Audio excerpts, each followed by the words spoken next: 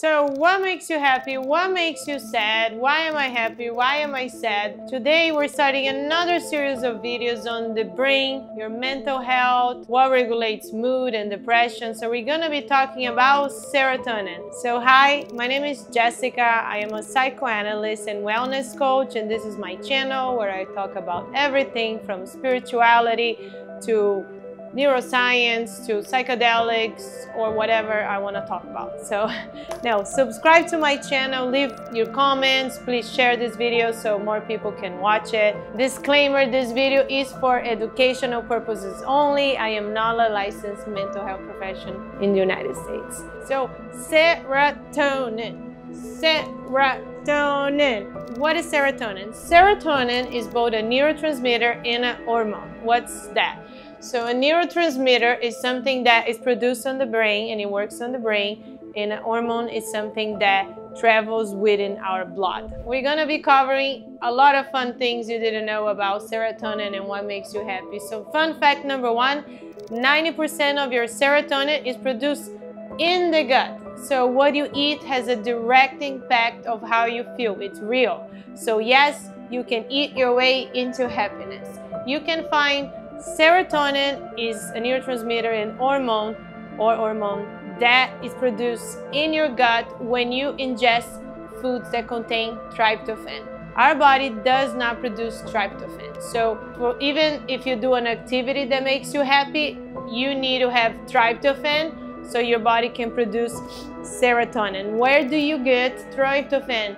You get it from protein, mainly protein, lean meats such as turkey, chicken, fish, chia seeds, and yes, dark chocolate. So by eating those foods, mainly protein, your body is going to have what it takes to produce serotonin, and serotonin is produced in your gut. So 90% of it actually stays in your gut. So you can see, like, when you're not feeling well, when you're mentally not right, it affects your digestion. Yes, when you're bloated, when you're constipated, when you have diarrhea, that is all serotonin playing a part in your gut, and how you feel in your gut also affects your brain. But just eating tryptophan is not enough. Think of bread. Tryptophan is like the flour. To bake bread, you need water, you need heat, you need time, you need other things to make bread. So to make serotonin, you need other things such as magnesium, vitamin B6, and a bunch of other compounds that your body needs. And then you have bread, you have the molecule of happiness. So how does this whole thing work? I get it, if I eat foods that contain tryptophan, I'm gonna have serotonin, but how does it work? So, science lesson 101, we have a brain, and our brain has a thing called the brain cells. What are brain cells? Brain cells are neurons. Neurons are, sorry my accent, is how our brain cells is our brain cells, and they communicate by firing. So when let's say that this is a brain cell and this is a brain cell, they fire. So they communicate by firing electric signals to each other, and that is called a synapse. So this right here is a synapse. So brain cell, they communicate. So think of serotonin as the neurotransmitter. It fires in your brain like this: brain cell, brain cell, brain cell, brain cell. And so how it goes is a brain cell is stimulated for whatever reason, and then it releases serotonin, right? But it doesn't like throw the ball to the other brain cell. It just fires and it takes it back. Fires, it takes it back. This is important for antidepressants, which are explained later on. So one brain cell fires and takes it back, fires and takes it back. This taking it back process is a process called uptake, where I release serotonin and I take it back. That's called uptake. So, for example, our body produces serotonin.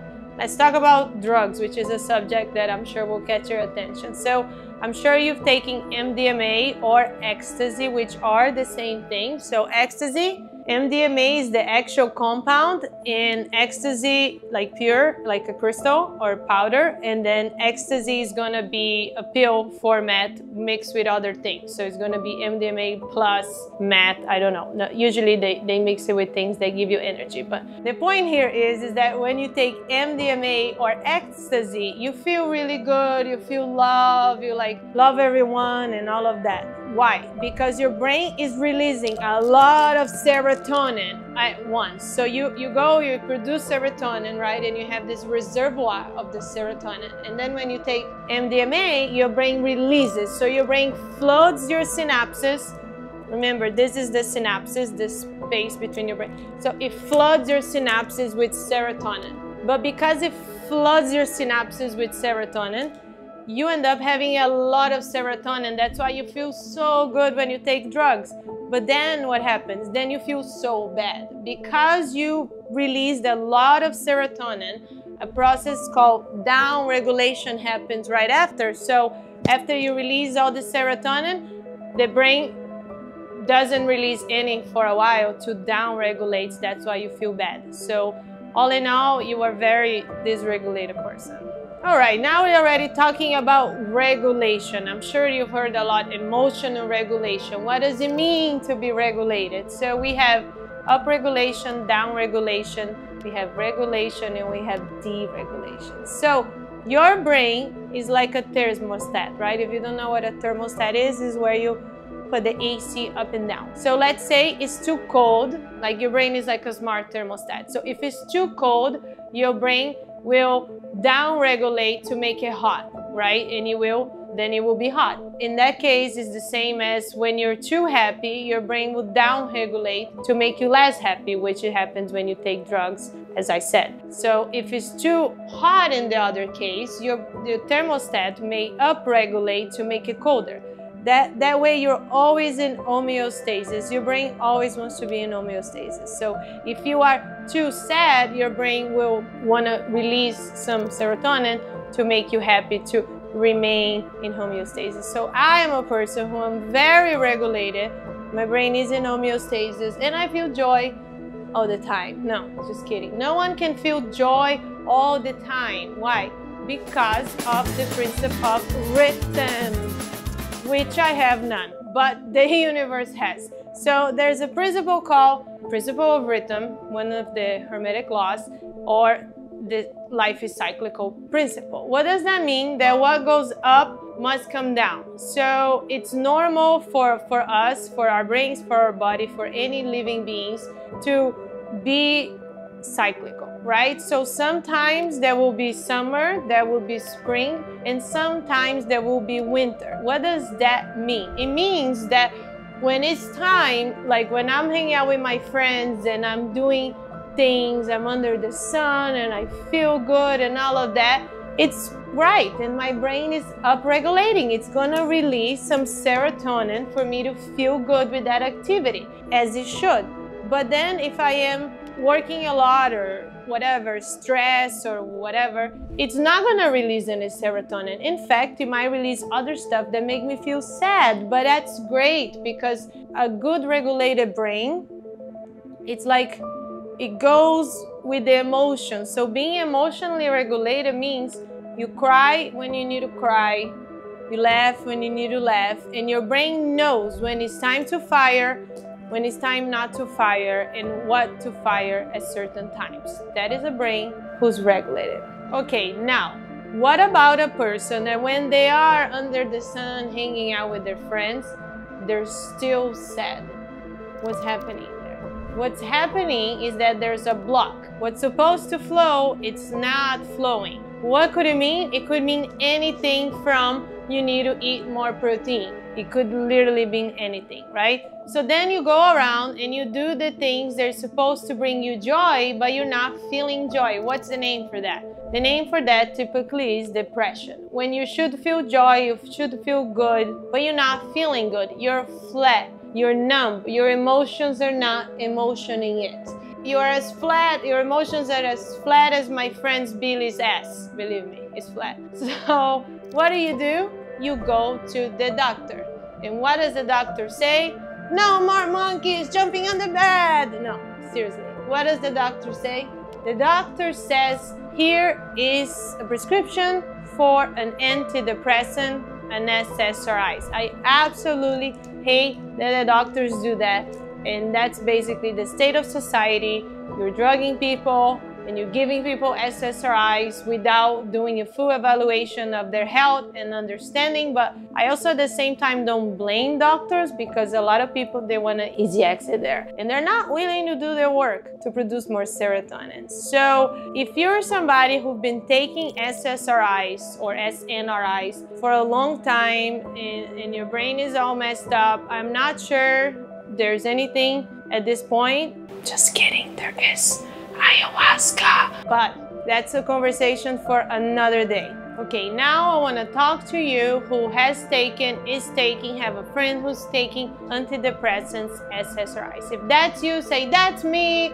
Just kidding. No, seriously, what are SSRIs? SSRIs are selective serotonin uptake inhibitor. So that's what SSRIs means. Fun fact, SSRIs, they do not give you serotonin. They just use your current serotonin. I am so confused. So remember the brain cells, the neurons, right? They fire serotonin, right? As needed. But if you are depressed, anxious, like there's a issue in there. What happened is that you're not firing the serotonin as you need to fire. So maybe you're firing, but there's no absorption. Maybe it's being reabsorbed too quickly. There's all sorts of issues. So what are SSRIs, antidepressants? They an inhibitor because it's selective serotonin uptake inhibitor. So they don't allow the reabsorption. Remember that I said that it's like a throwing and absorbing. They don't allow, they block. They block the reabsorption. So whatever serotonin you have stays there. So through neurons, brain cells, they fire the serotonin, but they block. They block the uptake. So then your brain has a lot of serotonin. Your brain just has a lot of serotonin always. That's your brain on SSRIs. Yes, I know, amazing and helpful and great. So that's your brain on SSRIs. Oh my God, what does that mean? Here is what it means. I'm gonna give you a couple of examples. One, I have an issue or something that I am having a hard time listening to the music, right? My ears, I cannot listen well. So what do? We can really crank up the volume for the music. If we crank up the volume for the music, sometimes it's one thing. But when then the music is loud all the time, at some point, I'm not gonna be able to listen to the music just the same, because what was once like loud music is gonna be loud music always. And then it's going to stabilize. It's gonna go back to baseline, which is nothing. So when you have a lot of serotonin in your brain, always, you end up becoming flat and numb again. That's why, like, then we gotta increase the dosage and all of that. Another example is, let's say right now I cook like extreme badly, like I cook, but my food is not the greatest. So whenever I go out to a restaurant, I feel really excited and joyful because it's delicious. But let's say that I grew up very rich, and I had this ex-Michelin star chef working at my mansion, my castle, and the chef is making these gourmet meals for me every day, and I just grew up eating all these amazing flavors of food. Do you think that when I go to a Michelin star restaurant that I'm gonna feel any joy? Likely not, right? That's why some people who are especially into cuisine, they become like overweight, right? Because then at some point you gotta add so much more for you to feel the same, right? So if let's say I grew up with a Michelin star chef and I go to a Michelin star restaurant, I probably am not feeling much. And that's the effect of antidepressants on your brain. Because it wasn't regulated, you block the reabsorption, so then your brain is flooded with serotonin, and over time your brain becomes tolerant to that, and you become numb, and it becomes even worse. You become numb, but also on drugs. Before you were just numb, now you're numb, but you're taking drugs, which, as I said, serotonin impacts your stomach, impacts your sex drive, it impacts other things, so it's really a whole thing, and you really want to avoid being on SSRIs. Oh my God, out what to do. I am depressed or whatever, and I don't want to take SSRIs, or I am taking SSRIs, what to do. So if you are taking SSRIs or any other medication, obviously it's recommendable that you talk to your doctor about a plan for coming off. And it's like Ozempic. I don't want to say nothing about Ozempic, but let's say you chose to be on Ozempic. Cool. While you are on Ozempic, you want to be hiring a nutritionist, you want to be hiring a personal trainer. Oh my God, I don't have any money. Literally, ChatGPT can do all those things for you. But okay, so if you are on Ozempic, you want to be starting to have a plan for when you're going to be off Ozempic. So you're going to make your life really great. So you're going to start eating better, exercising, and all those things. The same is if you're taking any medicine. And I'm talking about any stimulants like Adderall, anxiety meds, OCD, whatever medicine you're taking, you're okay, I'm taking. But don't use that crutch for a long time. Like, start working on a plan for when you're off those medicines.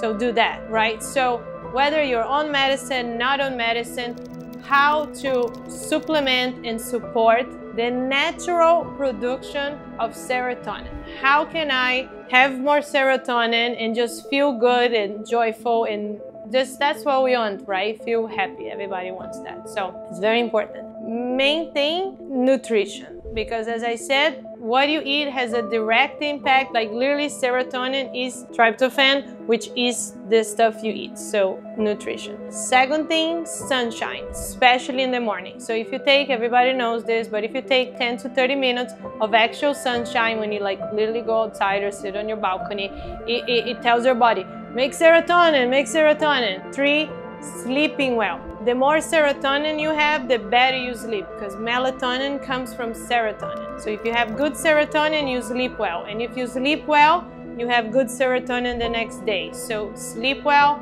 And then 4th, you can take supplements such as rhodiola rose or ashwagandha to help you regulate yourself. And 5th, practices that calm you down, like calm down the parasympathetic nervous system, such as meditation, breath work, yoga, exercise. All those things are going to help your body to be more regulated and produce serotonin. So eat well, sleep well, get sunlight in the morning, do awareness and mindful practices, exercise. So let's recap all we learned. Serotonin is produced on the gut based on the foods you eat, which is mainly protein. 90% of serotonin is produced in the gut and 10% in the brain. So a good regulated body is joyful, happy. It produces serotonin when it needs to. A dysregulated body, you're not feeling very good. You should be feeling good, but you really aren't feeling good. It means you're dysregulated. What do SSRIs do? They block the reuptake, the reabsorption of serotonin in the brain. And just eating foods that contain tryptophan isn't enough. You also want to supplement yourself with other minerals like iron, magnesium, B6, and get tons of sunshine. So thank you for watching this video, and for more questions on serotonin, please leave your comments and please subscribe.